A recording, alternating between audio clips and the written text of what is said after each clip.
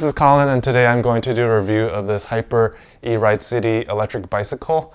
I'm going to do an unboxing, I'm going to assemble it, going to test ride it, and then give you like a short review of my impressions of this bicycle. I didn't see many reviews of this bike online, so I thought I'd buy it and do it myself. So hopefully this will be helpful to you for those who are considering this bike. I got it for $398, originally it was $700 on Walmart, and I thought at this price there's not much to lose and I can always return it if something goes bad. Typically electric bikes are in the $700 plus range, and the reason why I got this bike was because I wanted to get it for my wife so that we can go riding together. So without further ado, let's get this box open.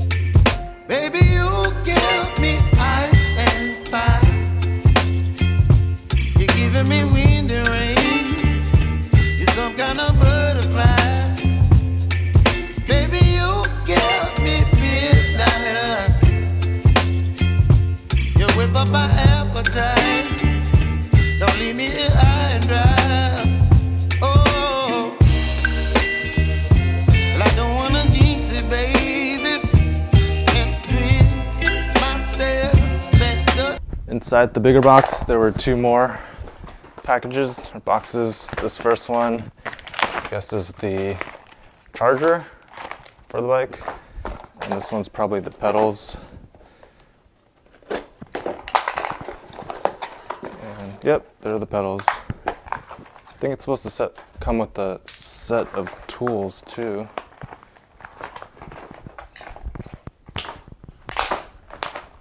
Let's see if they're in here.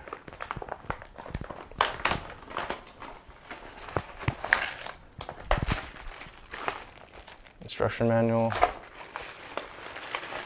charger, and they do not come with tools. I just read the box and it says that we need additional tools. The tools required are a Phillips head screwdriver, 4, 5, 6, 8 millimeter Allen keys, an adjustable wrench, or 9, 10, 14, 15, 18 millimeter wrenches, and pliers with cable cutting ability. So I have some of these tools. You probably won't have a bike tool set. You'll probably have like just the screwdrivers, the Allen keys, adjustable wrench, and that might be it. So the pieces that are loose are the seat post, the pedals, this fender for the front, the handlebar, and the front tire. So we need to figure out how to get this on.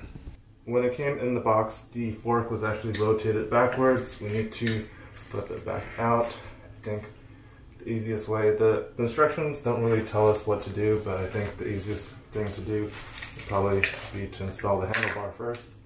So for this, we use an Allen key on the top, and it just, as it tightens, this pulls forward and it clamps on inside the tube, and that's where you get your tension. You get your 6 millimeter Allen key. You can always adjust this later, but I'm just going to tighten this for now. Make sure it's straight with the fork. Turning it right to tighten it. And get this straight. If it needs to be adjusted later, it can.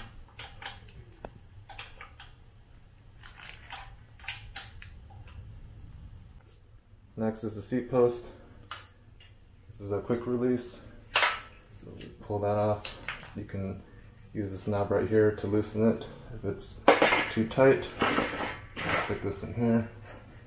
And right now, even though it's clamped, it's still too loose.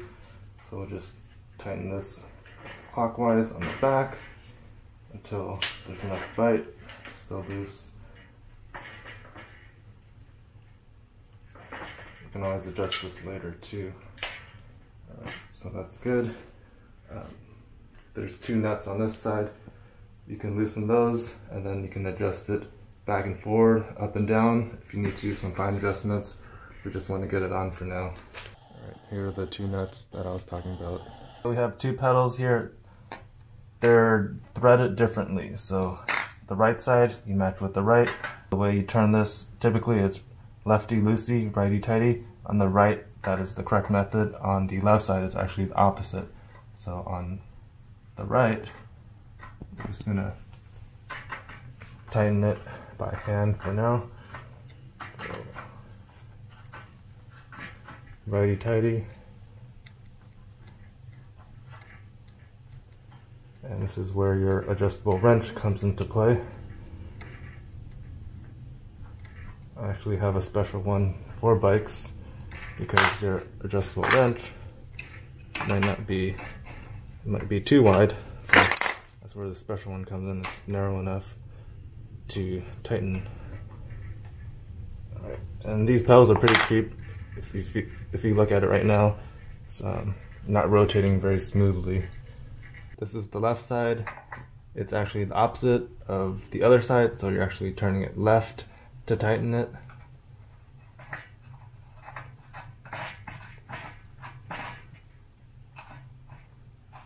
You don't want to make the mistake of threading it the other way and stripping the threads.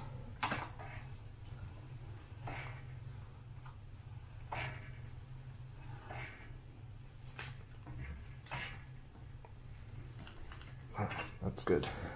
If you look at the screws here, there's a set of nuts on the inside and on the outside. The ones on the inside, they did a pretty good job of tightening it to spec. If it's too loose, you can actually tighten the ones on the inside using like a very flat spanner wrench, and then you don't want it too tight where it binds, but you just want it loose. You can look at videos on how to adjust that. And then you would tighten this one, hold one side and tighten the other, so that would be this bearing mechanism.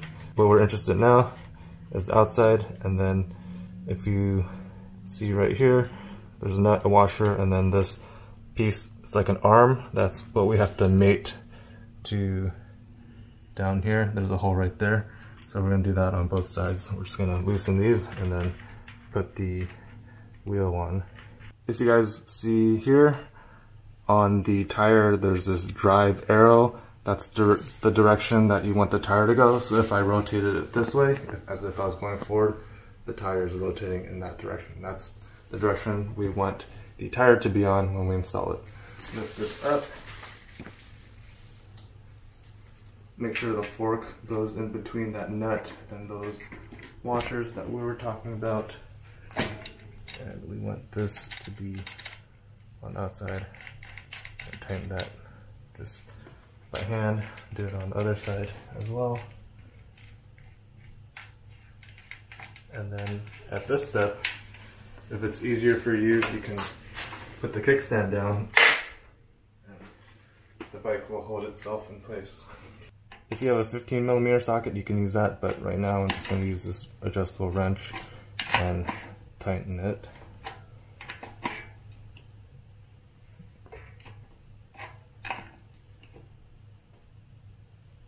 That's good. Same thing on the other side. Remember that we loosened this. We got to put this back in place, and there you go. Alright, we're going to install the front fairing now. So we're just using our adjustable screwdriver to release this nut. I'm going to put this nut through. Put the washer and then the lock nut. Just do it hand tight for now. Come down here. We have these I need to remove. Repeat the same on the other side.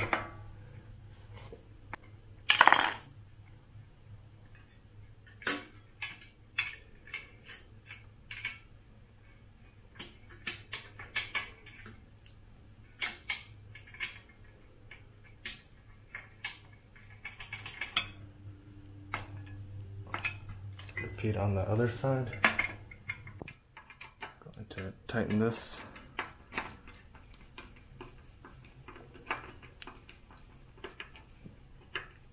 There we go. It's not straight. It's straight enough. I have the charger plugged into the outlet, and I'm going to plug it in this port right here. And then I noticed that this turns red. So I'm assuming that once this turns green, then it finished charging. This does not turn on.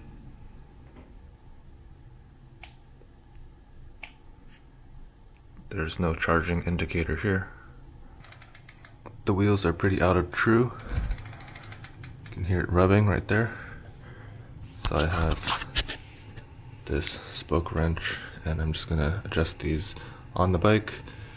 You guys can look online and figure out how to do that yourself. The front wheel itself is out of true, so it's rubbing right there. It rubs again. If you don't feel like truing the wheels, what you can do is use these adjustments. If it's going off to one side, like if it's rubbing on this side, you can tighten this with a flathead or Phillip. You can tighten this with a Phillip head screwdriver, and this would push the pad outwards, so you can get away with that. Or you can loosen this, just use an Allen key, hold this in place, let off a little slack, and then tighten it. The only issue is that the brake pads will be spread apart a little further, and the brake lever won't be as responsive.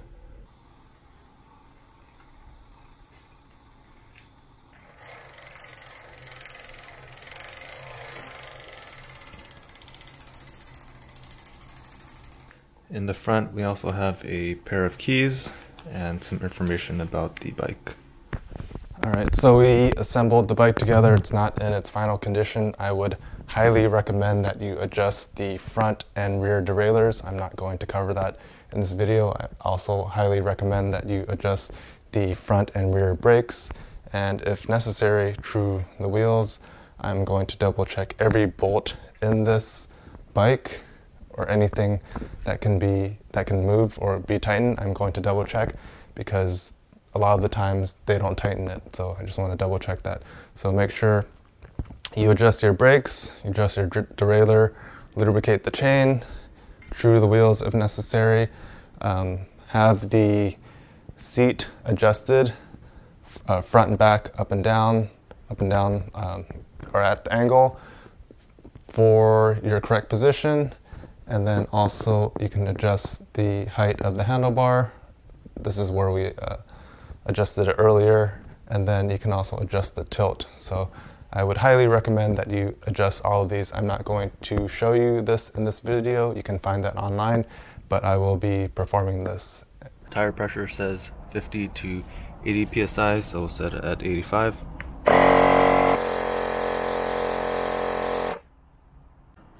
The rear tire was 25 psi out of the box. The front is 18.5.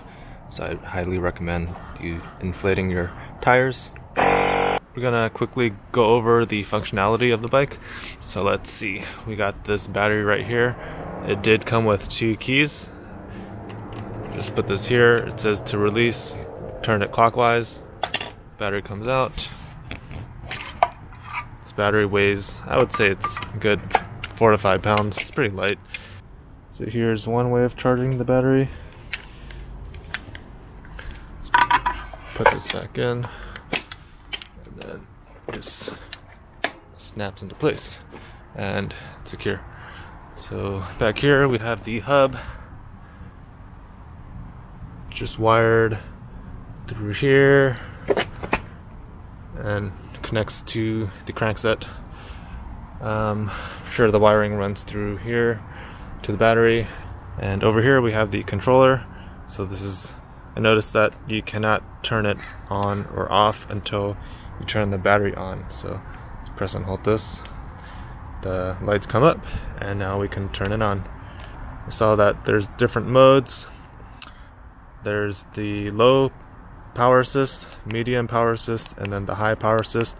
And this 6 km, as you're walking the bike, there won't be any assist, but if you press and hold it while walking, it will provide power assist. So I guess if you're walking it up a hill, it'll make the bike a little easier to push.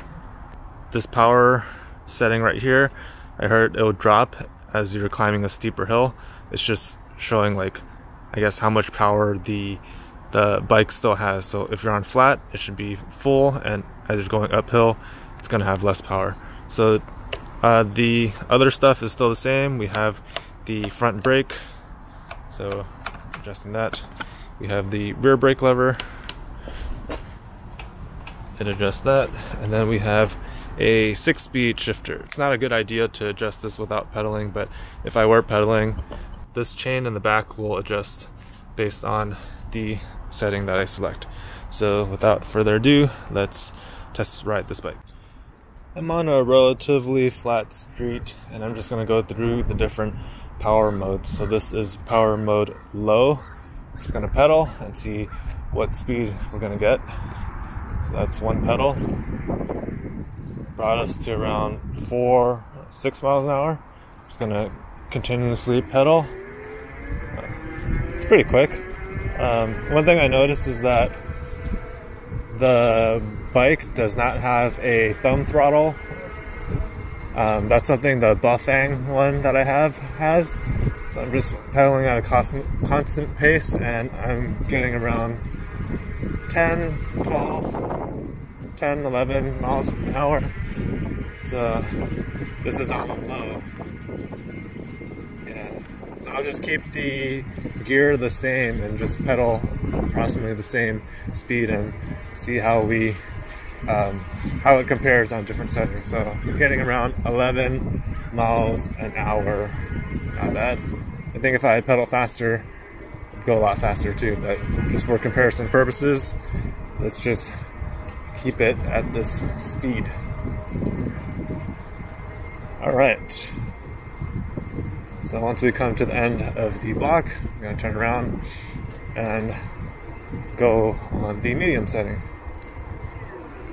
All right, medium setting. We're on medium. Just do one pedal.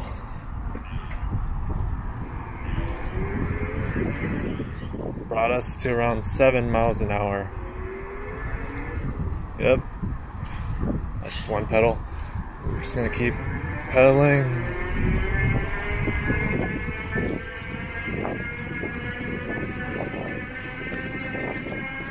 And for the same amount of effort, I'm getting around 15 miles an hour. Before it was 11.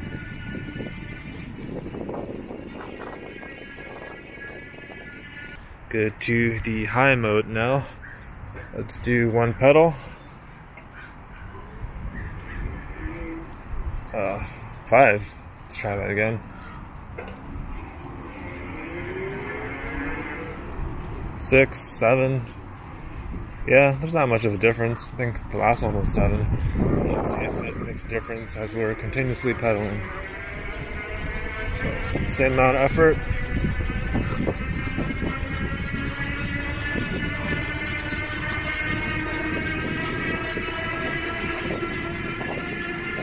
You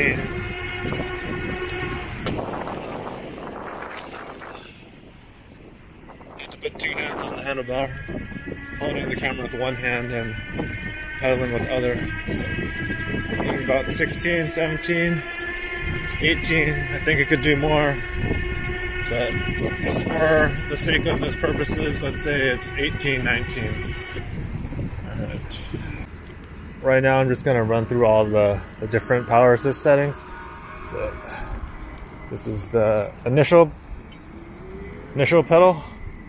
It gets you to like 7 miles per hour. It's pretty quick. So on the lowest, we're getting around 11 miles an hour. Let's go to the medium setting. Brings us to around 15, 14 to 15, and then the highest one, for the same amount of effort, it goes to around 17, 18, 19. Just gonna coast to the end of the block, or end of the trail.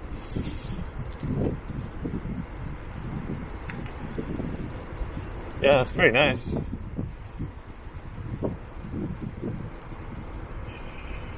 Coming to a complete stop.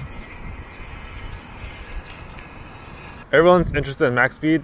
I'm gonna put this camera in my mouth, or at least the attachment on the end. I'm gonna hold on with both hands and just see how fast I can go. I'm gonna go on the lowest gearing to get a maximum speed and see where we're going. Alright, hope this works. Alright.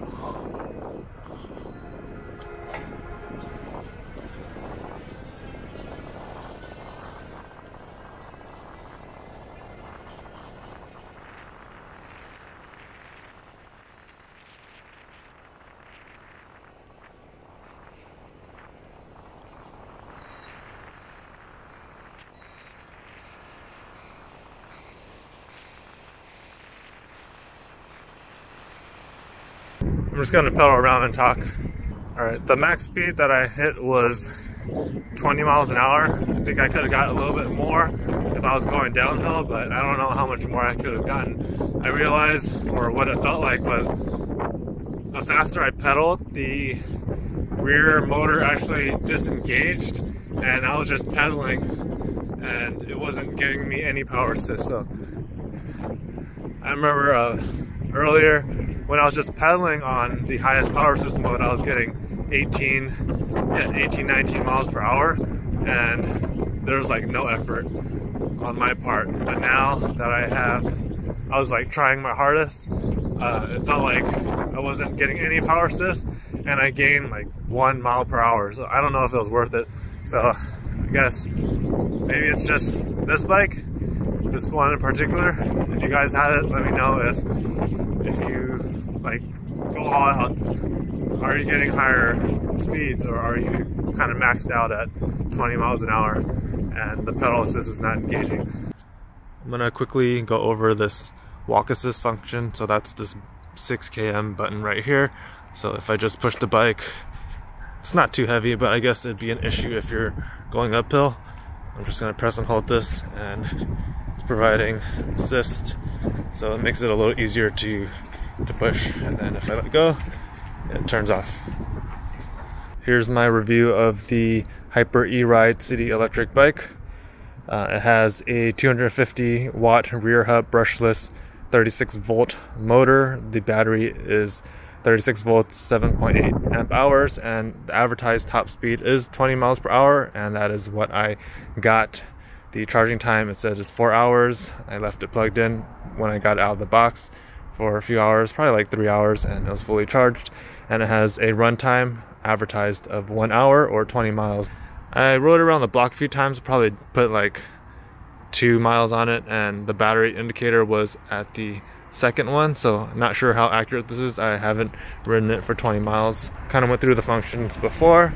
There's different power assists, low, medium, and high, and a power indicator, and then a walking mode. You press and hold that. It just has the regular V brakes.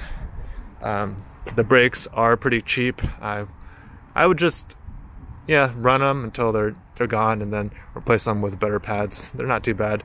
Comes with shocks. These are pretty cheap shocks. The bike was not true. The wheels were not true. They were rubbing the pads pretty bad, and I have like 3 standard spoke wrenches. None of them fit, so I actually just used a regular wrench to adjust them, and I got it pretty true. It doesn't have quick release skewers, so I think they sell one that you can convert to that. I'll probably end up doing that because we don't have a bike rack. We take the front wheel off, I have to bring a wrench, and then just put it into the back of the car, and then put this back on. So quick release skewer or lever would be a lot easier. The tires, they're just, regular cheap tires. I think they're a Kenda. Let me see if I can find it. I don't know, whatever that brand is, but just cheap tires, they do the job. These are just 700 by 38. So they're just cheap tires, just to get the job done. Notice that the fairings, they're pretty noisy, they rattle a lot. I don't know if it's, I didn't tighten it all the way, but that was something I noticed rattles a lot. The seat is actually pretty high. My wife is 5'6" and she still has the tippy toe.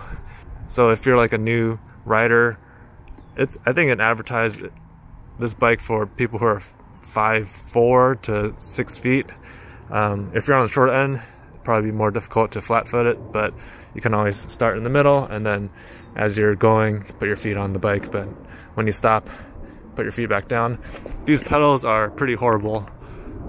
If you notice, they're just like, I don't even know what kind of bearings they have in there, but they're pretty cheap. I would replace them.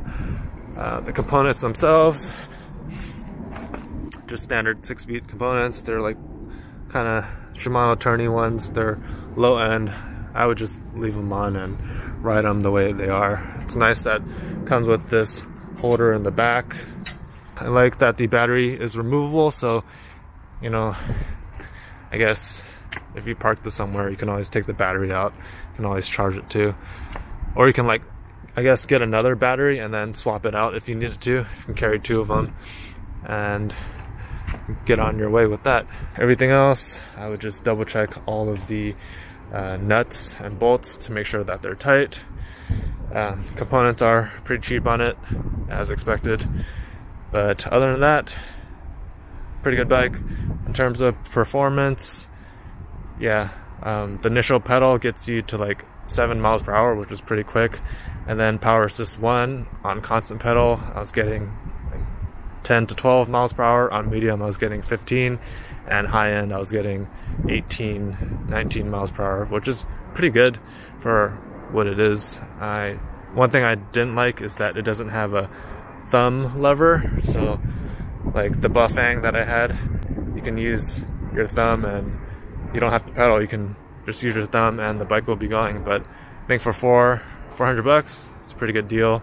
Seems like a solid bike. The frame is aluminum. Just the components on it are cheap. Things I would replace are the pedals. And other than that, just keep riding it. And yeah. Alright, that's my review of this bike. If you guys have this bike, let me know. If you have any questions, let me know. Thank you guys for watching, and feel free to subscribe if you want to see more videos like this. Alright, thank you.